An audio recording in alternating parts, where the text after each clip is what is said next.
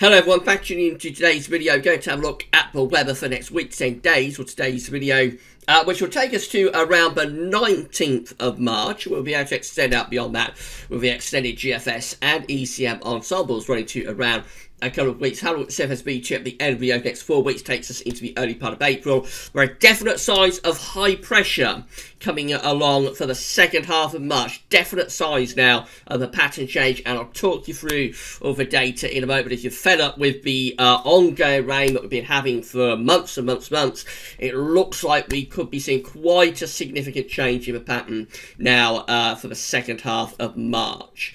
So I'll show you all the data right now. So we're going to begin with the Central England temperature for March so far. So this updated from Hadley a few minutes ago. Provisional for the up to the 8th of March, so the first week of the month essentially. We're standing at 5.4. An anomaly of half a degree above average. So it's a little bit above average, but certainly a big sort of downwards drop to average compared to both January and February, which were running at around 2.5 degrees above average. So the warmth has drained away as we've gone into March, and we are now much closer to long-term averages. These are the 500 millibar high anomaly flow charts from the Penn State University for the next week to 10 days. We've got the ECM WF on the top, and the GFS, which we will have a look in a moment, is on the bottom. So 500 millibars is an area in the atmosphere. High pressure and low pressure are being moved around by the jet stream. Red extrapolates to high pressure, blue to low pressure. You can see that with the ECM, we've got this area of above average heights building both to the north and to the east of the country and ridging into the UK. There's a trough of below average heights down over Spain. Still lots of low pressure within the northern latitudes. The polar vortex is not going to go anytime soon.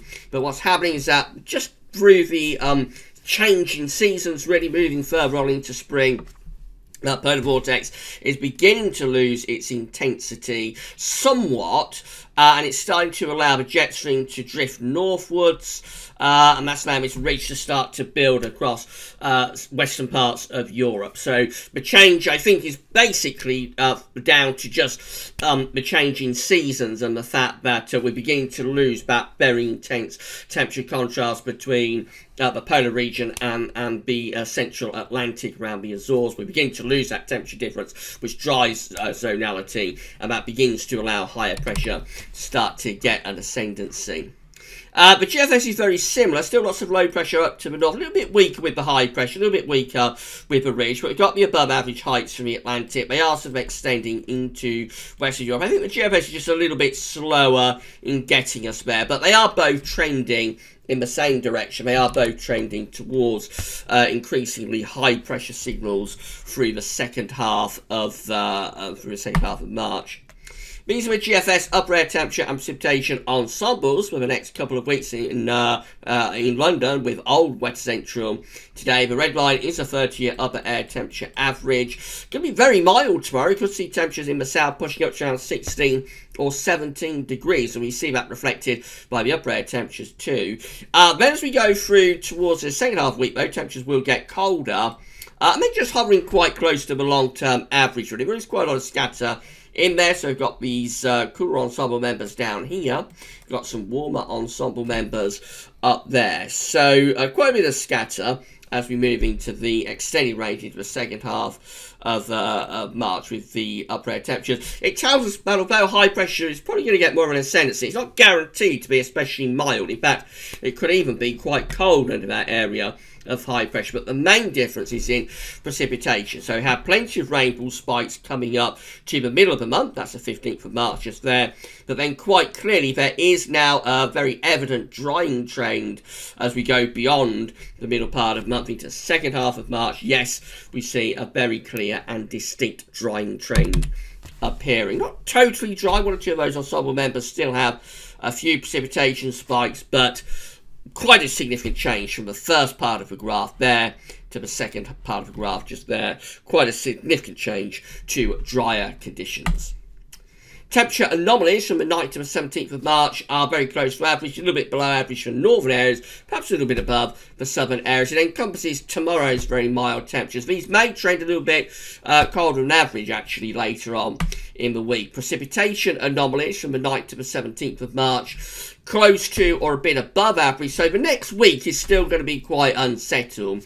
Up to like the early part of next week, there will still be quite a bit of rain to come. So this is how the GFS is looking for Thursday. It's GFS 6 o'clock. Run low pressure still in the ascendancy, bringing in quite a strong and pretty chilly west-northwesterly wind. Wintry showers likely up in the north.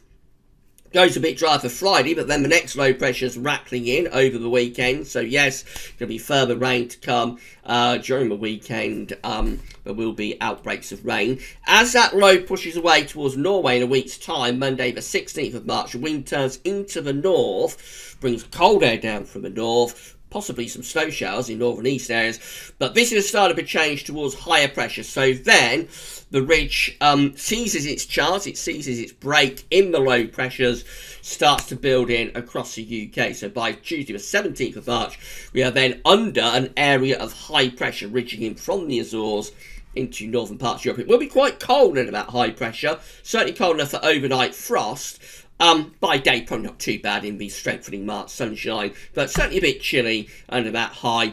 But the high increasingly starts to dominate the weather then. So as we get towards day 10, Thursday the 19th of March, we are now under a large area of high pressure, 1,040 millibars. The wind is coming in from the east, probably still going to be quite a chilly wind, but I say in the March sunshine won't feel too bad. Of course, the unknown with this is whether we get stuck under anticyclonic gloom, but the further on you go into spring, the less of a problem anticyclonic gloom tends to become as the sun is getting strong enough, or should be starting to get strong enough, to burn off any low cloud. Although eastern areas can sort of find themselves under sort of grey skies with easterly winds well on into the spring. But anyway, we're under high pressure, so we've broken out of the unsettled weather. It's mainly dry. Temperatures variable, probably quite cold at night, but not too bad by day. And then that high pressure sticks around. Look at this. It sticks around into the extended range too. It's trying to get itself northwards. There's a cold northerly plunge on the eastern side of Europe. So winter will really bite across those eastern parts of Europe, maybe more so than it's done at any point through actual meteorological winter. For us, we're on the mild side of a ridge show, so I think that's a pretty decent spell of spring-like weather, really, as we go up to the very end of a GFS run, which today gets us to Wednesday, 25th of March. We're under the ridge of high pressure. It'll be mainly dry, if that's right, and temperatures probably very pleasant as well. Cold across eastern parts of Europe with snow and biting northerly winds. GM looks like that, so again quite showery and unsettled on Thursday and into the weekend. Just stays unsettled, low pressure keeps powering in from off the Atlantic. Early next week, that's when we try to build up some higher pressure. A little bit slower in doing it with the GM, but eventually you can see that by day 10, which is Thursday the 19th of March, again increasing signals of that high pressure becoming more dominant close to the UK. So the GM takes a bit longer to get us towards high pressure, but by day 10, the ridge is starting to take over as the jet stream is getting pushed northwards. The ECM looks like that, so again, quite unsettled as we go through to Thursday, Friday, into the weekend. Low pressure continues to dominate the weather. Early next week, that low pressure begins to push into the North Sea. A ridge starts to build out to the northwest.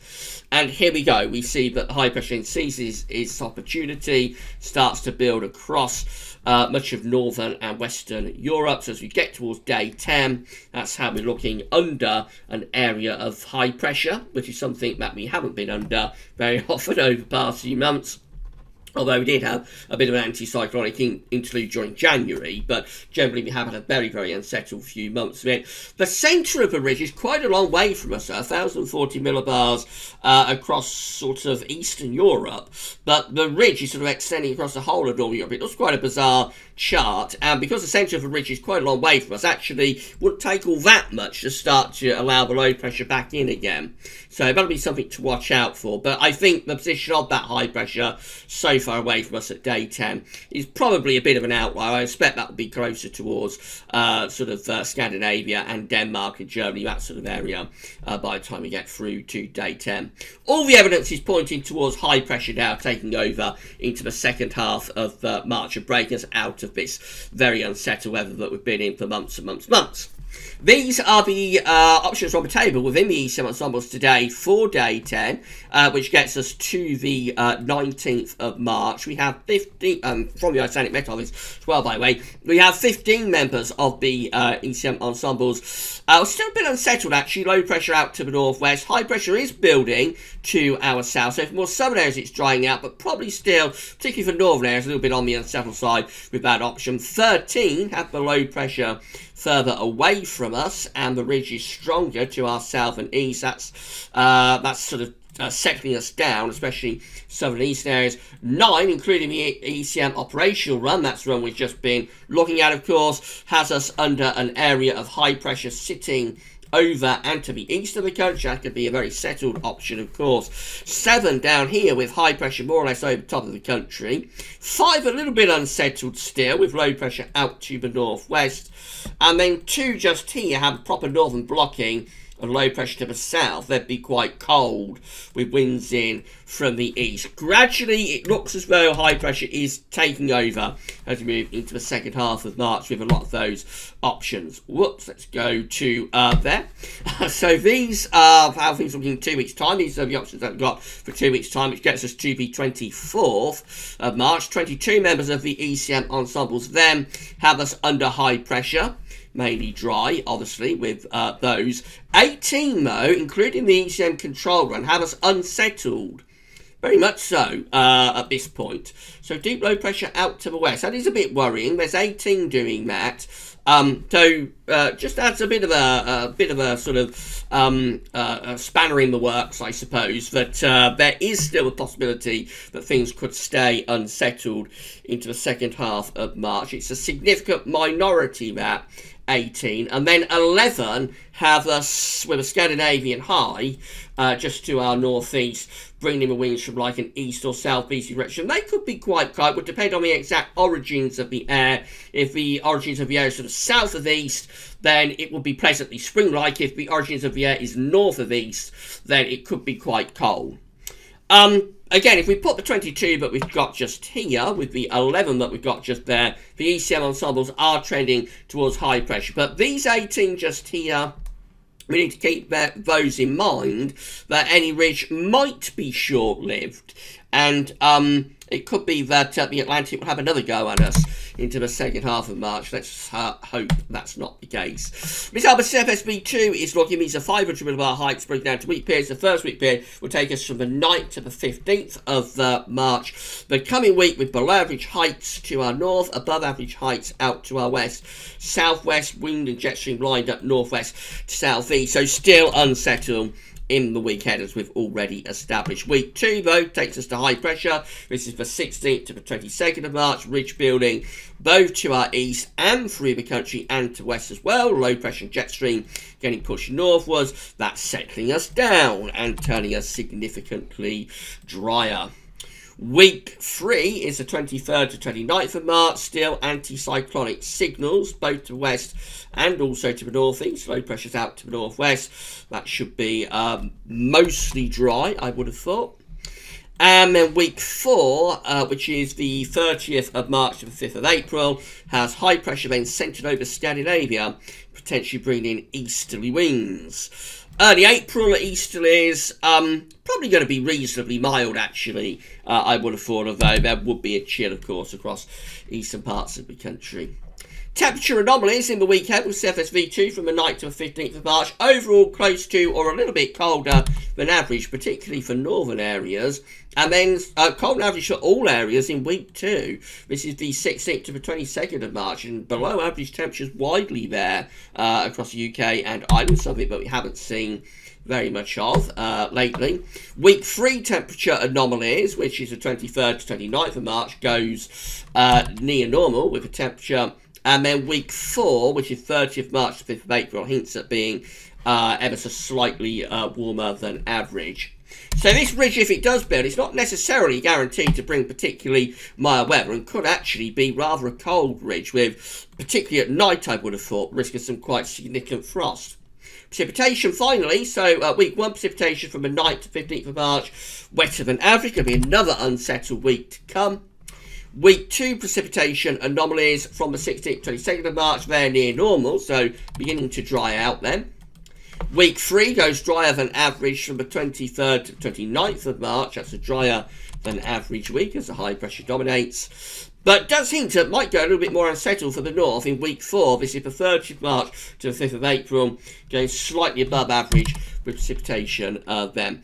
I think the evidence is growing, as I said at the start of the video, I think the evidence is growing for high pressure to become increasingly influential and involved as we move beyond the middle of March. So for the next week, definitely going to stay unsettled. There will be more rain at times, strong winds at times, well, and probably a bit of a cold snap in around a week's time as winds swing into the north. That could be the start of high pressure taking over, though, from the west, and we may go into a significantly drier phase of weather into the second half of March. It's not guaranteed to be especially warm, though, with this ridge, and I would suspect March overall could finish up as quite a coolish sort of month, particularly compared to the very mild couple of months that we had in January and February. But the main story is high pressure taking over. The end of the deluge, hopefully, is in sight. We'll be keeping you updated about this through the course of the coming week, of course. Tomorrow we'll have another week 10-day video update, and we'll also have the ECMWF 30-day look ahead tomorrow as well. But that's all for now, and thanks for watching.